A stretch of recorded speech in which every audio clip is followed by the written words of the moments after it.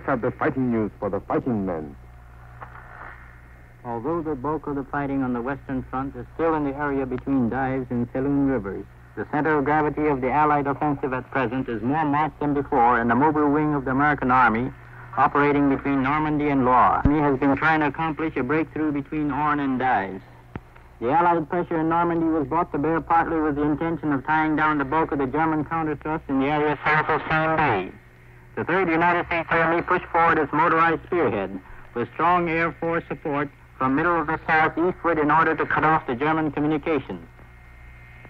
The American units from Nantes and Angers appeared to be moving forward towards the Loire.